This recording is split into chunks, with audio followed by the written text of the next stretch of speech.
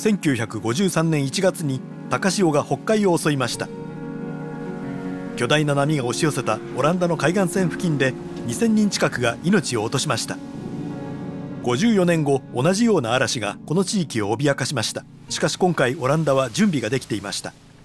海水面が上昇するにつれて最新のコンピューターセンサーが緊急プロトコルを発動しました。30分かけて前方の水路を守るための240メートルの鋼鉄のアームが閉じました。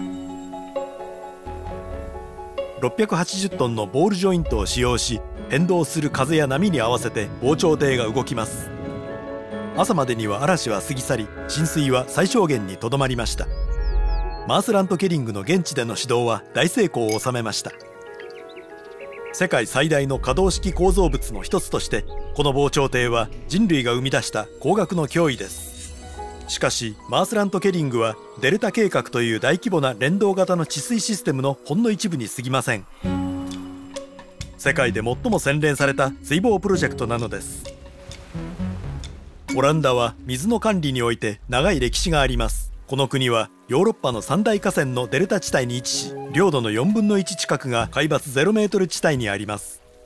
このような地理的条件からこの地域は非常に洪水に見舞われやすくなっています。そのためオランダの昔の統治機関が非公式の水管理委員会として水防プロジェクトを運営管理していました。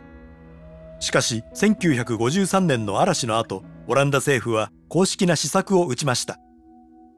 デルタ委員会を設立し、南西部全域を守ることを任務としました。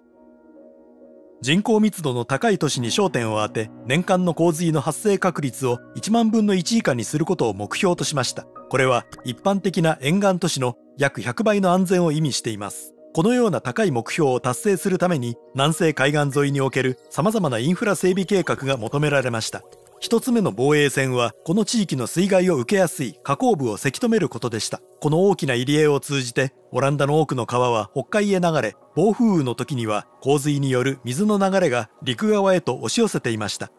デルタ委員会は一連のダムを利用して、これらの河口を自然保護区や地域の公園としての役割を果たす広大な湖に変えました。しかしこの戦略はニーウェ・ワーテルエフには通用しません。地元の海運業の生命線としてこの水路は安全な時に開かれ、高潮時には堤防として機能する必要がありました。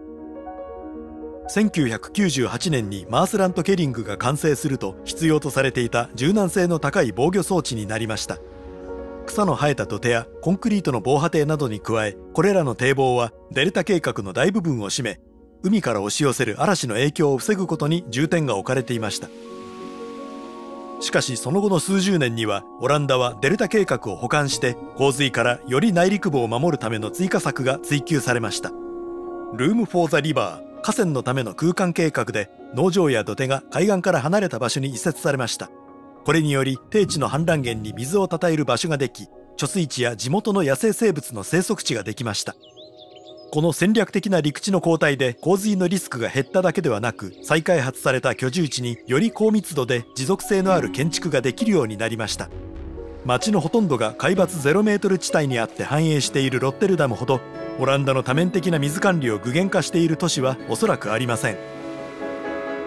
嵐の脅威にさらされると、人口密度の高い古い地区は昔ながらの土手によって守られています。一方、新しい地区は人工的に地盤を高くしていて、建物の屋上が雨水を蓄えられる緑のあるスポーツ施設も多くあります。市内の数多くの建造物では駐車場や広場などが貯水施設に変わります。これらの建造物は普段劇場や競技場として使われているものです。一方、港では水位に応じて上下する浮体式パビリオンが浮かんでいます。これらは初期に計画された水陸両用の構造物で、その一部は水質浄化システムと太陽光パネルを備えています。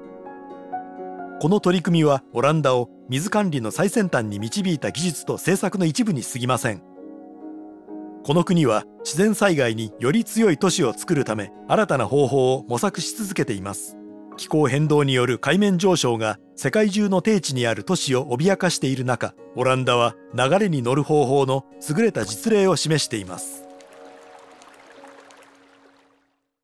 私たちには地球を守るために必要なツールと知識があります。ed.ted.com/Earth School にアクセスして、あなたやお住まいの地域が現代の最も重要な問題にどのように貢献できるかを確認するとともに、すでに進行中の素晴らしいステップについて詳しく学びましょう。